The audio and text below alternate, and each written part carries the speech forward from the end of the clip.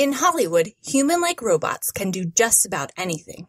In the real world, though, these bots struggle to do simple tasks that humans do easily. For years, scientists have tried to overcome these limitations.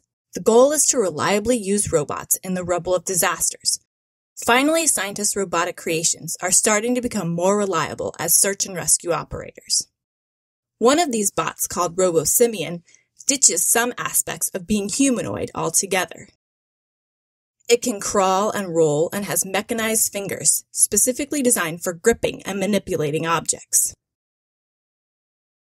Another bot takes a Terminator-like look and has already mastered several tricky tasks, such as opening doors and picking up tools used to punch through walls.